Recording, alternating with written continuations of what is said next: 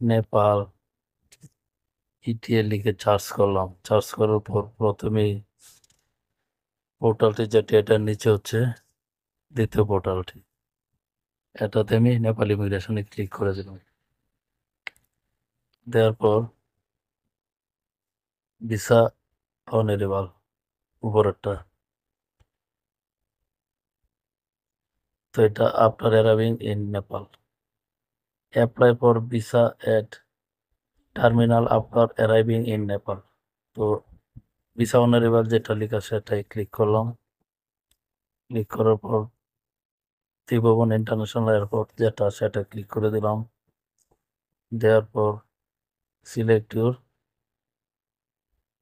Country.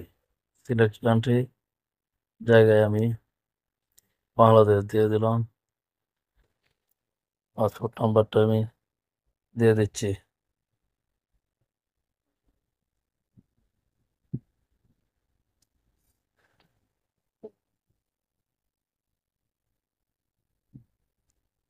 তারপর date of birth passport অনুযায়ী দিয়ে দিচ্ছি।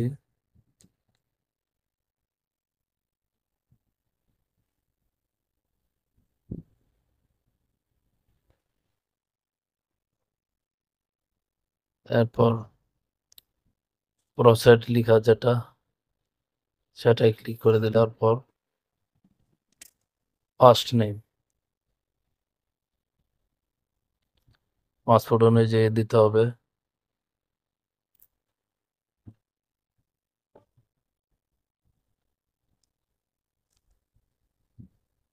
Gender mail.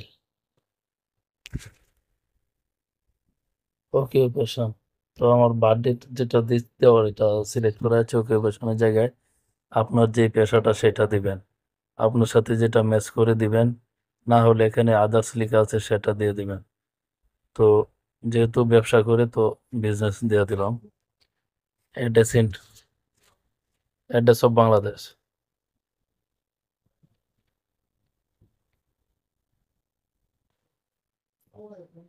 তো যেভাবে পাসপোর্ট অনুযায়ী অ্যাড্রেস সেটা দিয়ে দিতে হবে। কন্ট্যাক্ট নাম্বার যেটা সঠিকভাবে দিয়ে দিতে হবে। ইমেল, ইমেলটা সঠিকভাবে দিয়ে দিতে হবে।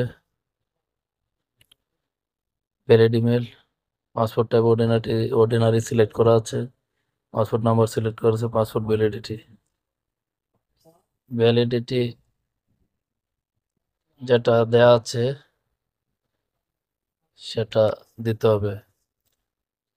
এখন আপনার টিক চিহ্ন দেখা যাচ্ছে, সেখানে I have passport of another country as well.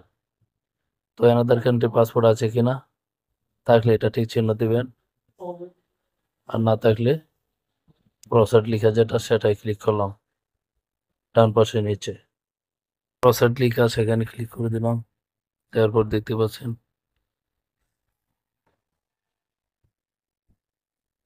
এখানে লেখা আছে 15 days, 30 days, 90 days, 30 days free visa, 15 days free visa. তো 30 days free visa purpose of visa,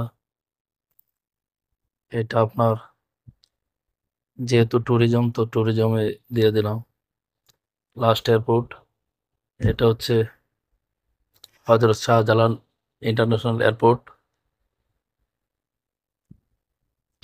আর এটা হচ্ছে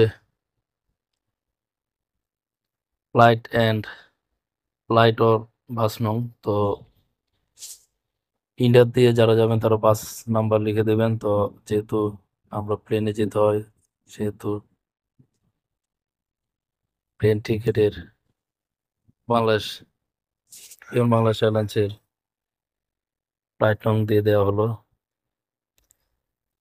নেপালের অ্যাড্রেস এটা আপনার গুগলে হোটেল অ্যাড্রেস গুগলে চার্জ দিয়ে পেয়ে যাবেন, এবং কন্ট্যাক্ট নাম্বারও গুগলে চার্জ দিয়ে পেয়ে যাবেন। কপি পেস্ট করে দিলেই হয়ে যায়। তো কপি পেস্ট করে দিলাম। তো এখন হচ্ছে check only if applicable optional. তো তিনটা অপশন দেখাচ্ছে, তো 3টা অপশন আমার ক্ষেত্রে প্রযোজ্য নয়, যার জন্য এটা আমি স্কিপ করে দিলাম। এটা আমার টিক চিহ্ন দেব না, এটা নয়, এখানে টিক চিহ্ন দেব না। তো নিচে প্রসেড লেখা আছে ডান পাশে নিচে, সেখানে ক্লিক করে দিলাম। তো দেখতে পাচ্ছেন visa details, visa type tourist visa, visa cost 0।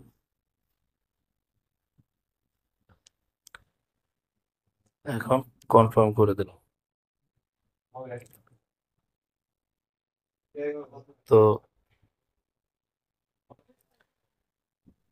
Tourist visa application ফর্মটি ফিল আপ হয়ে গেল। তো বাম পাশে নিচে কালো ডাউনলোড লেখা আছে, সেখানে ক্লিক করে